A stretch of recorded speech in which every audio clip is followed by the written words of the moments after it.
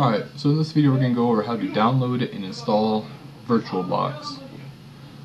Pretty easy. All you need to do is open up a web browser. In this case we're using Google Chrome. Search out for VirtualBox. Here's the actual website if you need it. Tap in directly. So go ahead and go in. And we need downloads.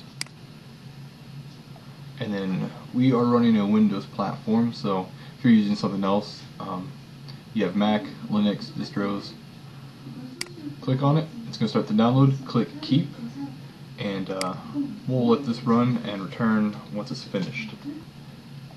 Alright, so download just finished. Browse out to wherever you have your downloads going to. For Chrome, you can come up here, downloads. Firefox, you should have like a blue up arrow and Edge or Internet Explorer that pops up wherever. So here we are, VirtualBox. I'm going to launch it. Next.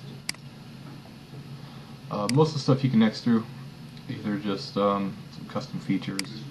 We're not going to need it for what we're running.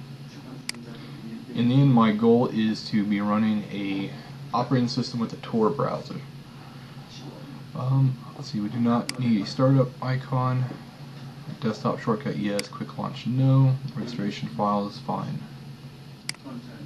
And click yes. This process is pretty quick. You may have a pop-up or two asking about USB adapters. Just tell it yes. You can see something came up there. A few file transfers. Alright, and it's finished. We're going to launch it. Take a second. There it is. Alright. So I don't have any ISOs yet. Next video we're going to go over on where to get ISOs and how to make a virtual machine, but it's pretty simple. So thank you, and please see the next video.